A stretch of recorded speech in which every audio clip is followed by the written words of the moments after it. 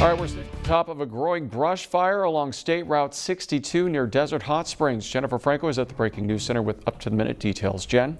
Yeah, Peter, and take a look at this brand new video into the newsroom. Firefighters are on scene of this 10-acre vegetation fire. You just saw those plumes of smoke coming from the fire. They're saying it has the potential to grow anywhere from 50 to 60 acres. CAL FIRE says it was first reported at around 3:15 this afternoon at Highway 62 and Pearson Boulevard. This is an unincorporated Desert Hot Springs. Right now, some road closures to keep in mind if you live in this area. Highway 62 from Pearson Boulevard to Indian Canyon Drive, that's closed.